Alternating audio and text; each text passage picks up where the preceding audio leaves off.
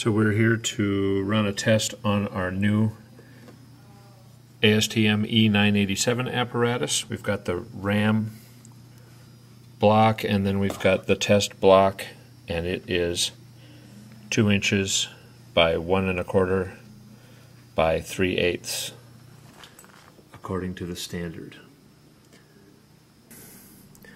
So we want to place the block just touching the window frame without getting a reading on your meter there, and then we want to pump it up. I pump it up quite a bit because we want this to stay stable so that we're only getting movement in the RAM. And we've got that hooked up to our incredibly high-tech, state-of-the-art pump that the RM group only uses, the best of equipment.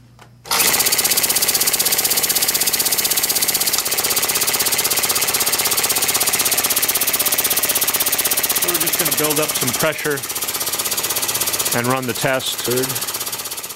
We adjust the measuring device to see how much we're bending the frame. Get it set right on 0. So I am going to open the valve and we'll get a pressure reading here of how much pressure is being put onto the frame, and then a reading here of the deflection.